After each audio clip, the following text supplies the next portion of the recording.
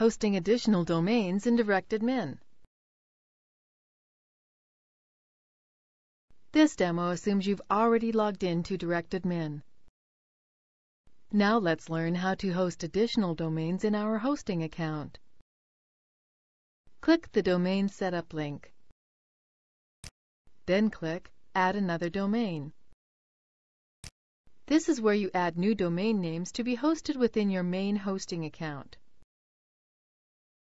Enter the additional domain name you want hosted here. Set the bandwidth and disk space allowances for this new domain.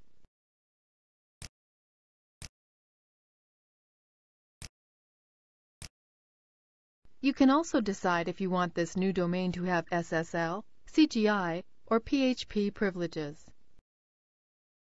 When finished, click Create. That's it! The new domain has been set up. Click the Home icon here. Now whenever you click Home or log in to DirectAdmin, you'll have to choose which domain you want to manage. Click anothersite.com. Scroll down. You can always tell which domain you're managing by looking here.